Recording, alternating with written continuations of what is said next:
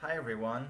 In the previous video, how I spoke about the naive method ignoring December, the month of December, where it doesn't take December into account and does not smoothen the variation within the data.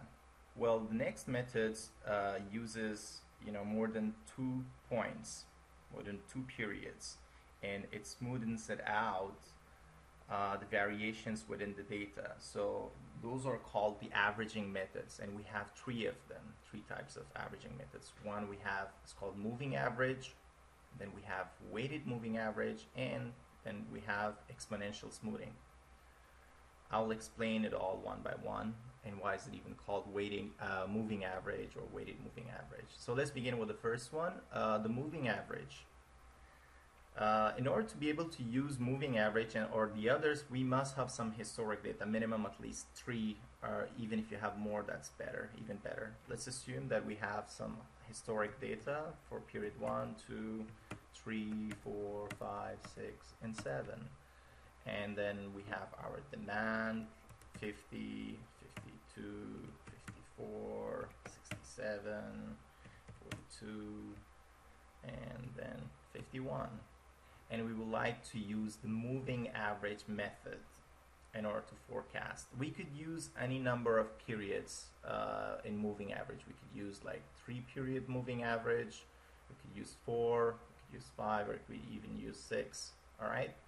Basically, what do you do for this one? Let's assume we want to find out, we would like to use 3-period moving average. So for that, we would just simply take their averages. We say equals the averages of these 3 periods, and then enter. That you go.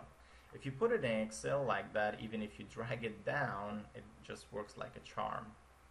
So this one is the moving average for the other periods, ignoring the first one. And then the third one is exactly the same thing. So we could also calculate one more because we have more data for this one. There you go.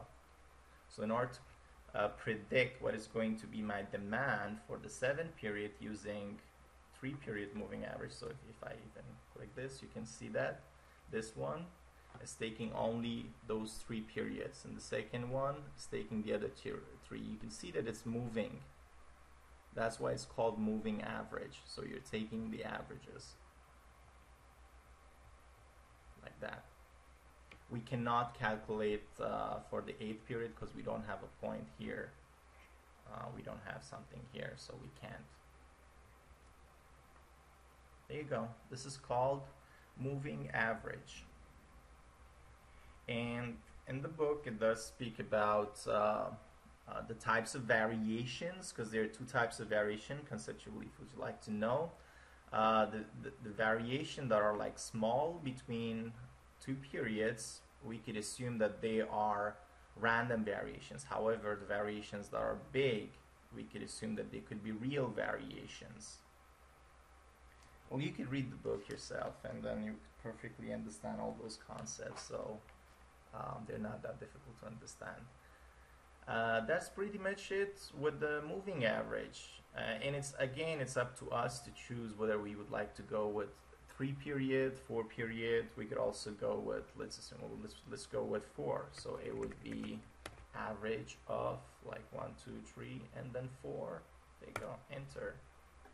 So now this is, so you make sure that we don't, yeah, there you go. Now we're using 4-period moving average.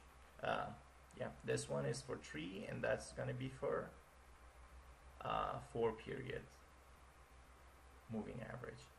Now the